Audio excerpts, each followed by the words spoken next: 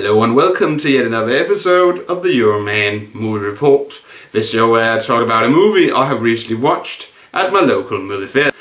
This week I'm going to talk about The Fast and the Furious 7.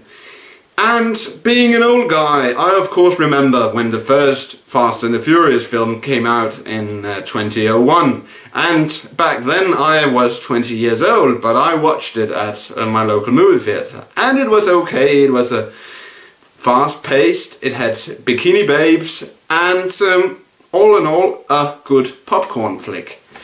But after having watched now the 7th film, I'm a bit...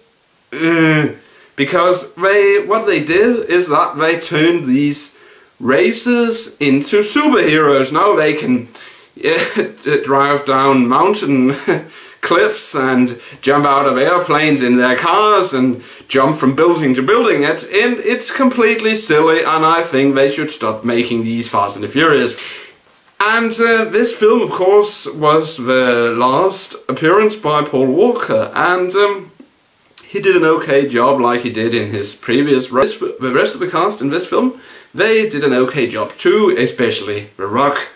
And in this film we saw the return of most of the cast from the previous film. Even the guy from Tokyo Drift, he makes an appearance.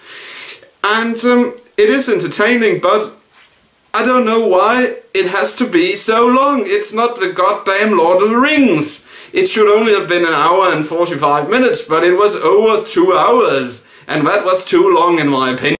But to sum it up, if you look past the unbelievable action sequences, it was okay, an okay popcorn flick, but too long, and but the acting was somewhat okay, and it of course it had the bikini babes like in the previous film. So yeah. So if I'm gonna rate it, I will say, yeah, 3 out of 5 Coca-Cola bottles. That's it, Euroman of Euroman's Movie Report signing off. And don't forget, if you like this video, please give it a thumbs up. And if you want to watch any of my previous reviews / movie talks, you can click the link in the description. Until my next review / movie talk, have a pleasant weekend, and I'll see you in the next movie review. Bye.